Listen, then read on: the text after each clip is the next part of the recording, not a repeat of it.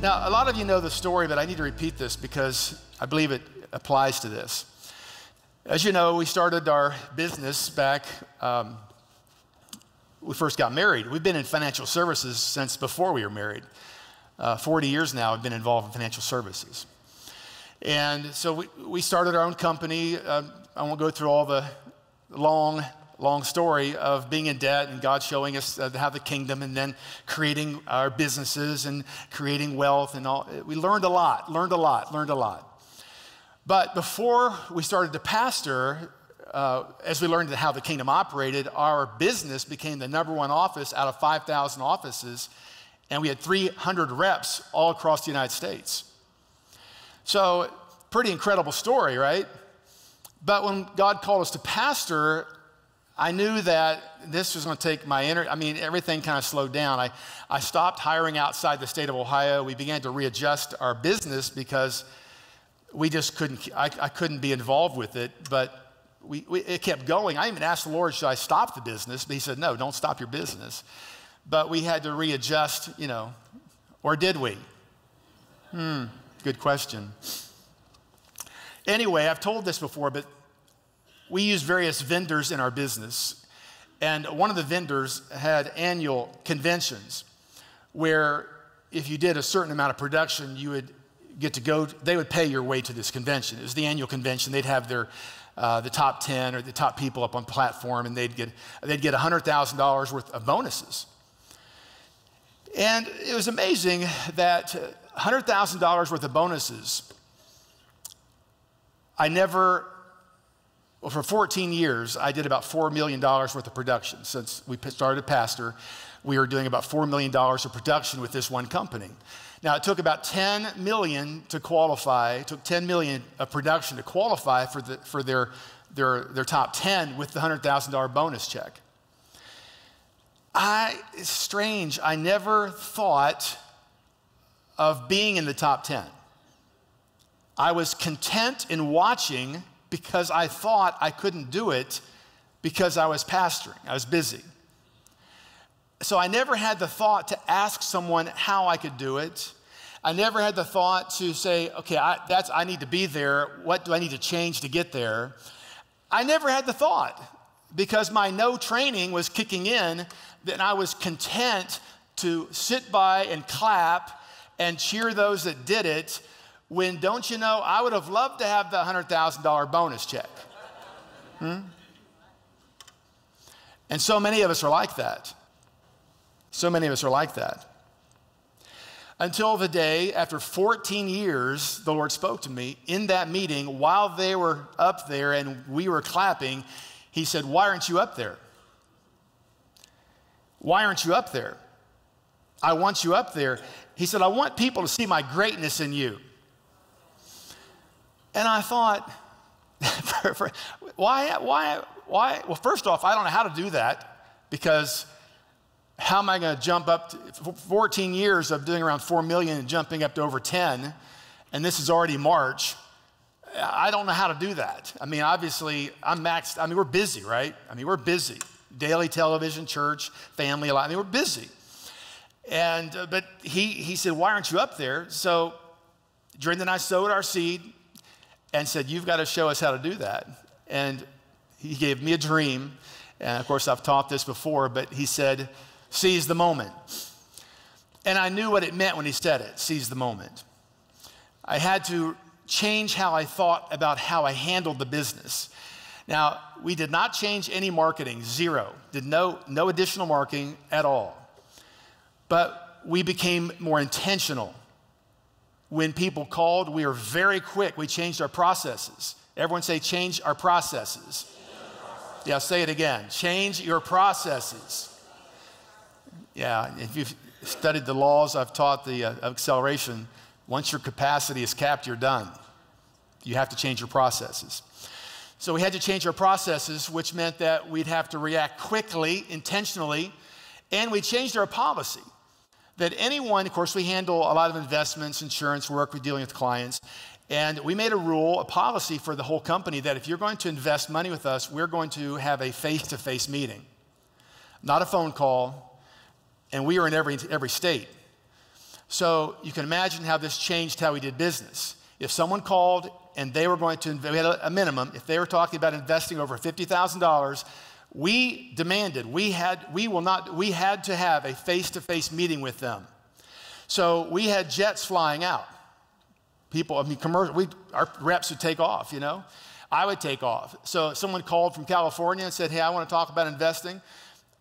I don't care if we wanted them to meet us where no one's going to invest $1 million over the phone, right? So we made a policy that we would meet them in person as fast as we could get there. And that began to change a lot of things because and of course, they didn't always use us as a company, but we at least had the chance to present our side of the story and to meet them as a person, that they would meet us. So we changed that, and so we made it. That year we did over 10 million. Incredible. I can't even put into words how that felt. We got the $100,000 in bonuses and a trip to Bora Bora. We took our entire family, our office staff, and that was absolutely life-changing, life-changing, life-changing. And we made that a level 6 years after that, every year after that. Wait a minute, so 14 years, you did 4 million, you missed it, and you got to clap and watch everyone do it, and then all of a sudden you changed something, you did it every year after that? Yep. Don't you know I could have done it a lot earlier, right? You're right. The second year we made it, they raised it to over 12 million. Of course, now this is one vendor, so it raised our production in every area of our company. And that trip was to Budapest, Hungary. That was an amazing city. And so we go up on stage, they recognize us. Now, some of the guys that had been there for several years, of course, who knew who we were, we had lunch there with them, some of the reps, and the guest speaker at that convention, who was a marketing expert, was sitting at our table with us. So the rep asked me, Gary, how did you jump from 4 million to over 10 million, over 12? How did you do that? Tell me how you did it. And so I just said, well, let me tell you about the kingdom of God. Let me tell you about being intentional. Let me tell you what God showed us. And of course, they're waiting for I did this marketing campaign, I did that, whatever. But I began to tell him. And this marketing person was sitting there and she was asking questions. Well, that night we had a cruise on the Danube River at night. It's gorgeous. And as I was walking on the deck, that marketing expert that was the guest speaker at the conference was talking to a group of people, and I heard her say this. She said, I heard the most amazing story today at lunch, how this guy went from 4 million to over $10 million, and she was going on and on about this, and she goes, oh, there he is right there, and she brought me in the conversation. She said, I like the word, this amazing story. How many like amazing? Yeah, it caught the expert's attention, man. I'll tell you, God wants to do amazing things with you, right? That's so awesome. But why was I so content to be a bystander when I had the same opportunity as all the others? Because I'd already said no to that. I was content with not making it. I thought I had a good excuse. I was busy, right? Never entertaining the thought that I could do it or figure out how to get it done. Ephesians chapter 3:20 says, now to him who's able to do immeasurably more than all we ask or imagine, according to his power that's at work within us. Amen. Here's a quote out of my book. I'm writing this here out of my book. Sadly, I was 40 years of age when I first saw those Rocky Mountains. To say I was overwhelmed would be an understatement, but I can remember being there and thinking, why didn't I do this earlier? This book is called Unfinished Business. It's about going someplace that you should have already been to, but for the same reasons I never made it to the mountains, you have hesitated. Your no training said you could not afford it, or you did not know how to do it, or various other reasons you used to talk yourself into being ordinary and average. But I want to remind you what the Lord said to me that night. Why are you not up there? I want you in the top 10.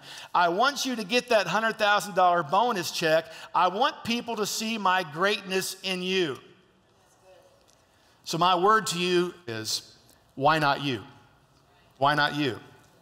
So where do you want to go? That's the first question you have to answer. Where do you want to go?